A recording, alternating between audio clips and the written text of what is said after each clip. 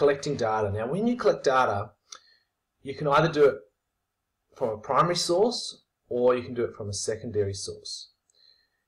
Now, to help you understand the difference between the two, we're going to go back to our previous example we were discussing where you owned a shoe store and you were trying to figure out how many of each sized shoe do you need to buy.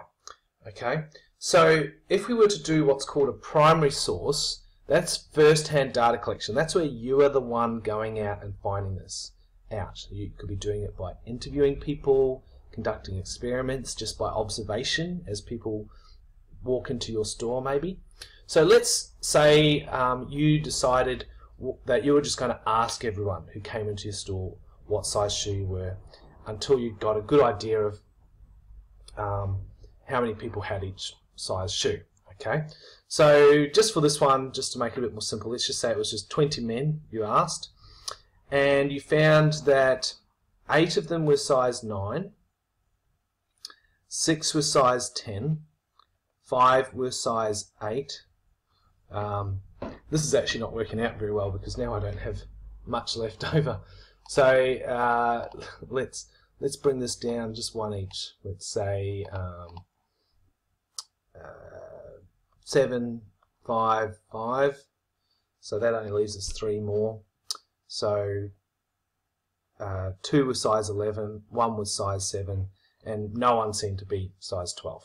Okay, so this adds up to 20. Okay, and from this data you can kind of see that more of the men were size 9, and there were a good amount with size 8 and 10, and not so many with size 11 or 7.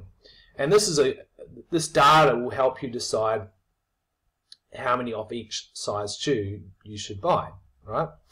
Okay, now the next one we're talking about is what's called a secondary source of data.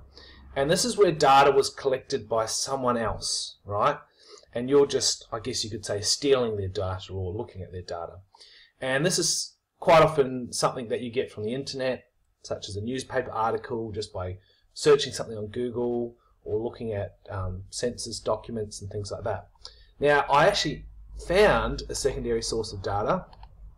Just here, I'm going to make it really big so you can see it. Oh, that's interesting. It goes behind the words. Let's bring it forward. There we go. And this is the shoe sizes for UK men, and it also has a percentage. So 15% of people had size 8.5 shoes, right? So this was quite easy to find. I just found it on Google, and it's a really nice graph and very informative for me at my shoe store, right? There are advantages and disadvantages to both of them. And the advantage to the graph, the secondary source, is that it was easy, it was cheap, it was quick to do. But the disadvantage is that I actually really don't know where this information comes from, and I don't know how true it is. And I don't know, and this says UK men, I don't know if this applies to men in the United Kingdom, or if it applies to men in Australia, or wherever my shoe store might be. Okay, so there are disadvantages to this. The primary source of data is usually the most accurate because primary sources, you know where the data came from, you know that it's reliable because you actually collected it yourself. Okay, but primary sources take a long time and they can be costly as well.